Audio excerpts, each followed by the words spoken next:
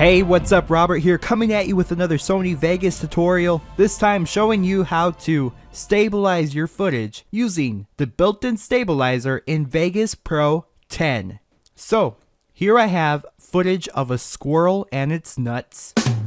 Now, I took this video holding the camera so you can kind of see it's a little shaky, but not too much, which is perfect for stabilizing. We can make this look a lot smoother just by selecting the clip, going to Tools, Video, Stabilize Media. Now there's two different ways to do this. You can either do it the long way, or you can just right click on the clip, Stabilize Media. Now it's going to come up with a little pop-up window that's going to ask you, the event uses less than 17% of the media. Would you like to apply stabilization to a subclip created from the event instead? What this is asking you is, since I just cut this little portion of this clip from the longer version, it's asking if I just want to add the stabilization to this clip or if I want to add it to the entire clip. So I just want to add it to this clip, so I'm going to click yes. Alright, now you got the Stabilize Media dialog window. There are already some presets built in, general footage, medium analysis, and so on. You can choose from these presets, or you can adjust things yourself. You have your accuracy slider. The accuracy slider adjusts the accuracy of motion detection. So, in most cases, the default will work out for you, but increasing the setting can produce more accurate stabilization if needed. Detect fast camera motion is for clips that contain really fast camera movement. It's usually useful in situations when the camera is moving quickly, maybe if you're filming from a fast moving vehicle, and especially when this type of clip requires more analysis than typical handheld camera shake. Motion to stabilize. Here we can adjust which type of motion we want to stabilize. We have our pan and tilt, which removes camera shake, pan, tilt, and roll, which removes camera shake and smooths rotation. Then we have pan, tilt, roll, and zoom, so it removes camera shake, smooths rotation, and unwanted zoom effects.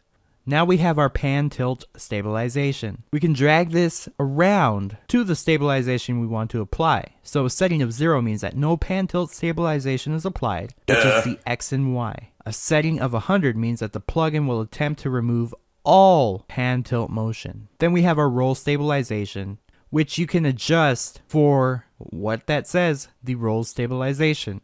So up here, if you have pan, tilt, and roll selected, that comes up for you to edit, but if it's just pan, tilt, that hides. So the roll stabilization basically tells Vegas how much of the roll do you want to smooth out. And then last, you have your rolling shutter correction. This can come useful, especially when you're shooting an HD SLR. You can select this checkbox if you want to correct skewing during horizontal motion, or stretching compression during vertical motion due to rolling shutter. So you can check this if you have just a lot of fast moving. So I'm actually going to set a preset. I'm just going to go with handheld camera, very smooth, and then click apply. It takes a few seconds to render, or a couple days if you have longer footage, and Windows 98. And it also creates a new subclip that is stabilized, and it placed it here in our timeline. So we have our original, and then we have our little subclip stabilized. So let's go ahead and preview this. And you can tell that there is a decent amount of change. So here's our before. See, it's a little shaky right there at the beginning. And then our after.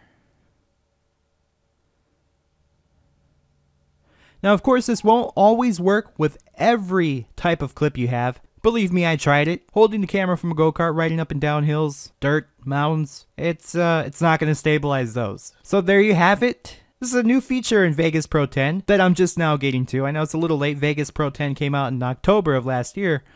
But hey, maybe you didn't know. And of course, if you're using Vegas Pro 9 and below, there's always a plugin that you can buy from NewBlue. It's the NewBlue Stabilizer.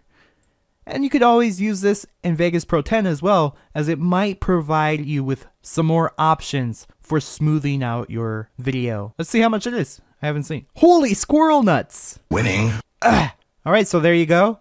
Stabilizing footage in Vegas Pro 10. I hope this helped. You can follow me on Twitter at Rob's Productions, and all the rest, you know, it's on the screen. Thanks for watching, and until next time, Take care.